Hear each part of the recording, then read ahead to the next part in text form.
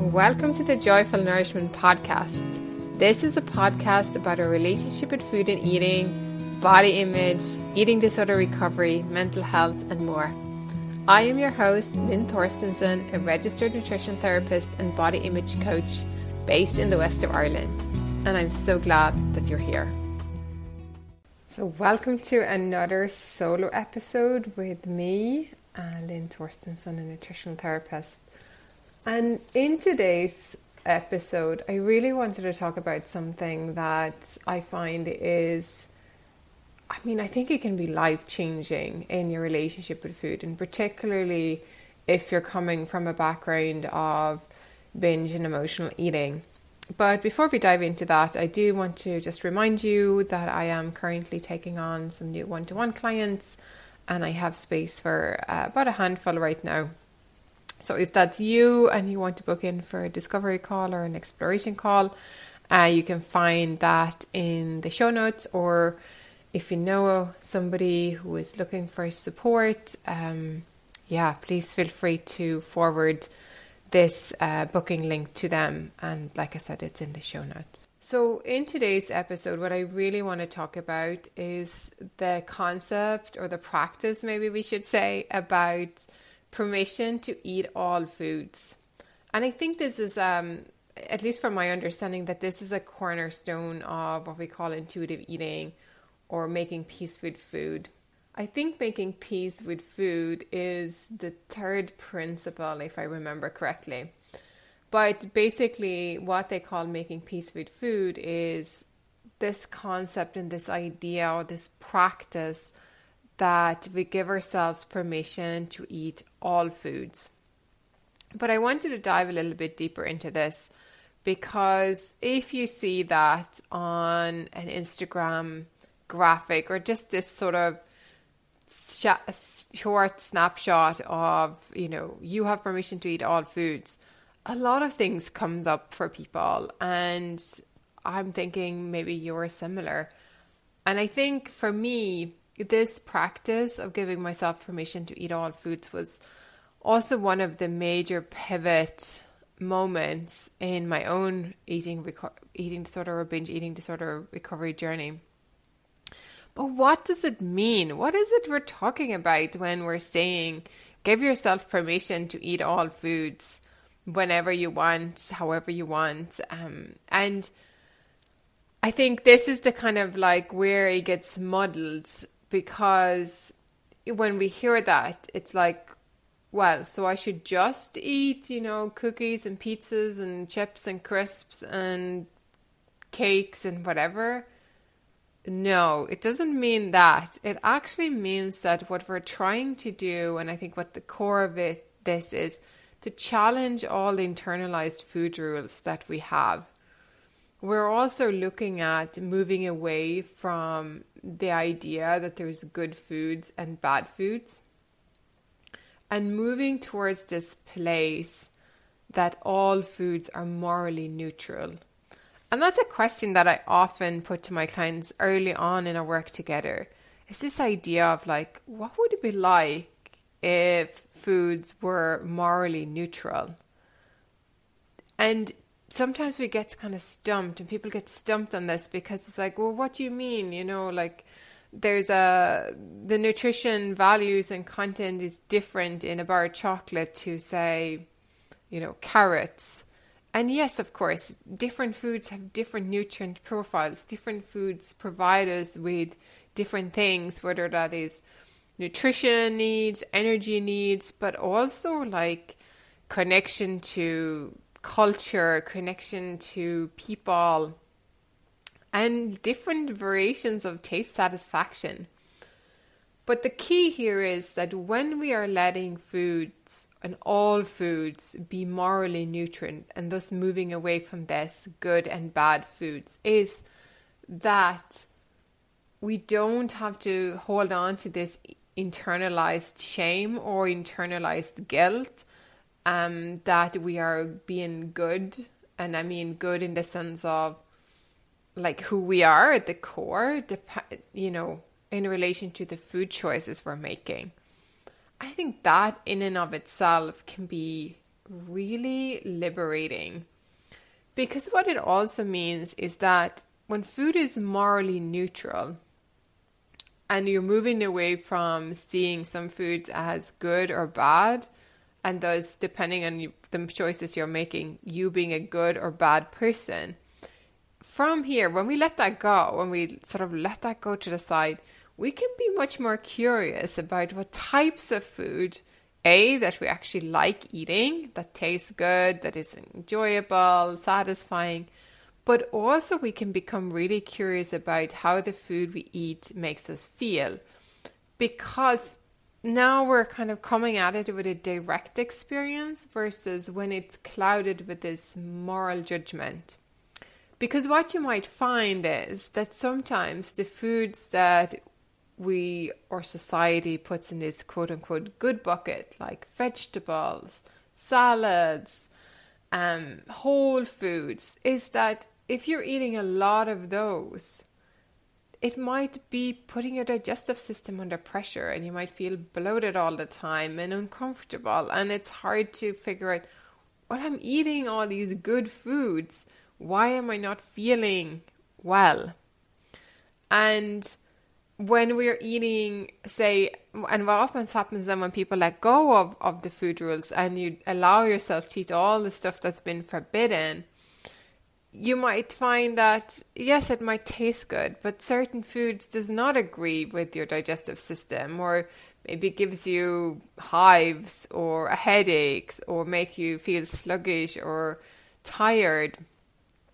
And that's a different thing to the moral judgment of feeling bad for eating, I don't know, a couple of biscuits or a few bars of chocolates or something like that. So really moving away from these internalized food rules often that we've learned from society and people around us, and moving into this place where food is morally neutral. And I think we need to start there. We need to think about that maybe as a prerequisite to move towards this place where we give ourselves permission to eat all foods. But the thing as well, and I think this is another place where people can get stuck, is just because you have permission, give yourself permission to eat all foods, it doesn't mean that you have to eat everything all the time. It is just giving you more space for choice. And for making those choices, what in a sense that aligns to what you need in any given moment. So we're not sort of beholden to rigid plans or rigid ideas, but that there's a much more flexibility, how you're navigating your food choices. So often when I propose this idea to clients that, what would it be like if you gave yourself permission to eat all foods and, whenever you kind of wanted them. And I think two things tends to happen. There can be a deep sigh of relief, and some of that relief might come from deep down and knowing that this means there's no more restriction. And there can be a lot of peace and freedom within that. A lot of space and kind of just, I know, no more restriction, right? But then what tends to happen is we bump up against a couple of challenges. And I wanted to name them here so that you can think about those if, you're trying this or you're working towards food freedom. And just being aware of some of the pitfalls or some of the challenges that tend to creep up. And particularly, I think, when we're working through this on our own, because when we are working with somebody, we can bring these fears and challenges to the professional we're working with and we can work through it together. And that can be very helpful. But that doesn't mean that you can't do it on your own. Just be aware of that the initial sense of freedom that comes with, oh gosh, no more restriction. That feels great. But then, the thoughts might creep in and kind of say, well, will this just mean that I'm going to keep binging forever? Because it can feel a bit like binge eating, in particular if you just come off a very restrictive diet and a period of restriction, because your body is trying to make up for the shortfall and your mind is kind of like continues rebelling against the restriction that been self-imposed. So making sure that, it might feel like that in the beginning, and I think sometimes it's necessary, but it's not supposed to feel like that forever. So ways that kind of can keep us stuck in the cycle and keep us stuck in a sense that it feels like we're just binging, though what you're working on is giving yourself permission to eat all foods, is that in the back of your mind it's like, oh my God, I'm going to gain weight. And that's the worst thing that could happen. So that means that you might just get stuck in giving yourself pseudo restriction, and it just feels too much. So if you do gain weight, that feels like too much and unbearable, and you just go back to another diet. Or there's kind of this conditional permission, like this pseudo condition, which is like, okay, I can let myself have the biscuits or some of the stuff that I like that I wasn't really allowing myself to have before, but I can only have X amount of whatever it is, the cookies or squares of chocolate or slice of cake or whatever it is. And then, I can only have it if after I've exercised or after I've done this and that. And that is something that's quite common, because it feels like to people like, but I've given up dieting. I'm not dieting anymore. I don't understand, but I'm still kind of feeling pulled to like rebel against things and eating foods that I don't always want. And that is often what's happening, that there is kind of a conditional permission, and there might be still a lot of mental restriction going on, even though outwardly it looks like you've kind of loosened the reins a bit. Feeling safe and food safety. And what I mean by that is there is a part of us that needs to know that if I want this food again, it's going to be available. And if food is scarce, then of course, this is just going to make it more difficult to stop when feeling full. Because in order to be able to stop when we're feeling full, we do need to know, and we can know it intellectually, but also our bodies need to know that it's safe to stop now, because when I want that food again, or when I get hungry again, there's going to be food available so I can eat that, which means I don't have to kind of eat it all now or trying to eat it to get it out of the house. There might be other things like that keeps us stuck in this kind of, conditional permission space or pseudo permission space. And there might be fears about health, that if I allow myself to have more, say, sugary foods that might have been enough, that's going to crash my health.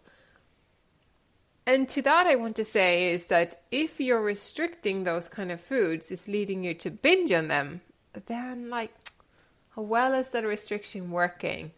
Because what tends to happen, and this can take a while, because I believe this is a practice to undo and unlearn and untangle ourselves from all the restrictive patterns that we've been engaging in, is that when you know and deep down know that I can have this food again, these biscuits or whatever, I don't need to go back. I don't need to eat them all now. I can stop when I've had as many as feels good, because I can have some more tomorrow or at the next meal or as soon as I get hungry. And that takes practice, and that takes practice over time, because the longer you've been restricting or you've been dieting on and off and cycled through this diet deprivation binge cycle, the longer it's going to take for your body to regain the trust that you mean what you say. That when you're letting go of restriction and now giving yourself permission to eat all foods, you have to keep showing up for yourself in this way that, okay, it's safe to stop it because I can have it again tomorrow, and we have to mean it. So I think, those sort of things, and that can trip people up and that can keep you stuck. So often as well, we're stuck in this, we might call it the diet deprivation binge cycle, and I've written about that, so I link to that in the show notes, and would swing from rigid dieting, kind of letting go, and then going all the way over to the binging and the chaos and the chaotic eating. And what we're trying to find is this middle ground. And by giving yourself permission, unconditional permission to eat all foods in this morally neutral way, what you're doing is you're creating more space for choice, more space for curiosity, and more space for flexibility.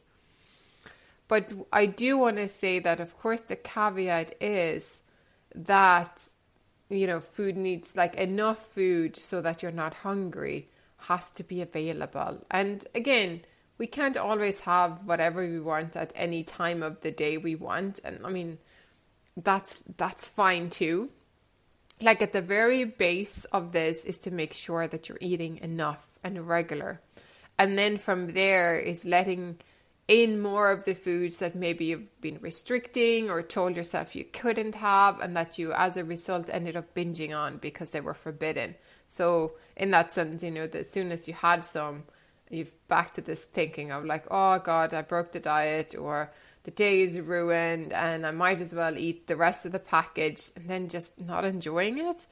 Because the thing is, when we're giving ourselves unconditional permission to eat all foods, if you want to have those biscuits, you can have them. And you just have as many as you enjoy. And when you stop enjoying them, you put them away until you decide you want some more. And they're kind of free. And it might sound really crazy, I think, sometimes. But what I have found, both for myself and with the many people I worked with over the years, is that this can be a game changer. This can create so much space and choice and flexibility that and helps really to lessen the binge eating. And when we are working on separating out what's deprivation driven eating, that comes from this place of restriction, that is a backlash from the restrictive eating, to what is true, what I call true emotional eating, when we're using food to cope. We really have to make sure that we're healing this deprivation driven eating. And one way of doing that can really help us is this letting go of food rules and giving ourselves permission to eat all foods unconditionally. And as you are starting on this process, depending, and of course, I don't know where you're at on your journey currently when you're listening to this, start small. And if your eating is very chaotic at the moment and there's no rhyme or reason and it just feels a bit all over the place, sometimes what needs to happen before you go into this place is to start eating regularly, 3 meals a day, few snacks in between if that's what you need, and sort of keeping to that rhythm so that your body gets used to regular food intake, that it's not like going long periods of time without food, because that can trip us up. And then while you're doing that and really working on creating a structured pattern, you include foods that you like in that, and you might start bringing in foods that have previously been sort of off the menu, and might start bringing some foods that you like but that you've been maybe scared of eating, or that you've been binging on, but just might start bringing them in alongside your lunch or your dinner, so that we're taking the shine off them.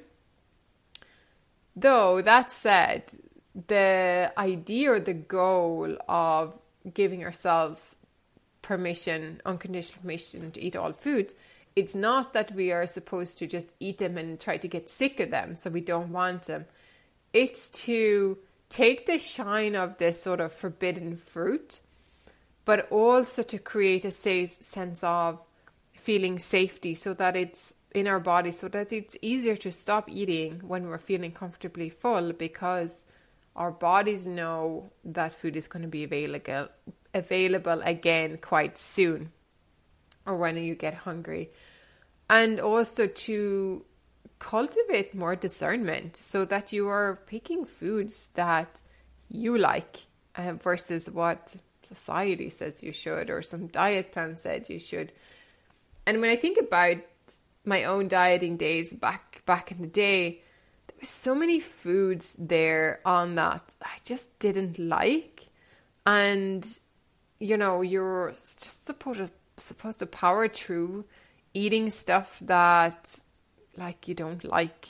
And it's just miserable. And, like, since we have to eat several times a day, over and over and over for the whole, you know, duration of our lives, eating shouldn't be, I mean, ideally, it shouldn't be that much of a chore for most of the time. Of course, there's times when it is like that, but I believe that it shouldn't be a chore for the majority of the time. So I hope this has been helpful. And I suppose there's a lot you can say about this, and there's many nuances that I think, for me, sitting here recording this for you, sometimes it's hard to touch on all of those because they come up in conversations with people, and there's nuances that looks a little bit different for each person. And this is where sometimes working through this with somebody else can help you uncover, you know, you might think that you're not dieting, but like there's still a lot of rules hanging out and that is tripping you up. And I do want to say that if you have already let go of your food rules and you're working on, you know, allowing more foods in that's been currently forbidden, I see you and well done you, like, because it's not easy. And I think it's quite radical in a culture that says, you know, restriction is what we're supposed to be doing. But if you are doing this and you're feeling kind of stuck and you're feeling that things are just really chaotic still, as you're allowing more food in, what you might need is some support then to move towards more attunement. So of course, within this, which I didn't mention before, moving then towards, you know, becoming more attuned to our hunger and fullness signals and meeting those needs in appropriate ways is also a big part of this work. Because if we just give ourselves unconditional permission to eat and we allow all the foods in and we're doing all the things and we're throwing the rules out the window, that's great. That's a big step. But if we then don't couple that at some point with more attunement and reconnecting to our bodies, we are probably going to feel like we're stuck in a never-ending binge cycle. And that's really not what you want. Like we have to try to move through that into this, back from the extreme into this more kind of messy, nuanced, but also more peaceful middle. So if you have any questions, thoughts about this particular topic, I would love to hear from you. You can send me an email, connect with me on Instagram, or go to the Substack page where this podcast also lives and put some comments in there. But that's all for this week. And thank you again so much for listening, and feel free to share it with anybody that you think also might get some benefit out from this. Take care.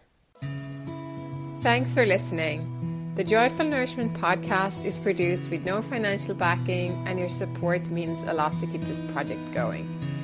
If this episode has been helpful in any way, please consider liking, subscribing, or leaving a 5-star review on whatever platform you listen to podcasts on. This helps the podcast to be found by others. And of course, you can also forward this episode to a friend whom you think may benefit. Find out more about what I offer on straightforwardnutrition.com. And if you're interested in working with me, please use the link in the show notes to book in for a free initial 30-minute session. And finally, please come and join the Joyful Nourishment community over on Substack, unless you're there already, by subscribing to my newsletter using the link below. Welcome to the Joyful Nourishment podcast. This is a podcast about our relationship with food and eating, body image, eating disorder recovery, mental health, and more.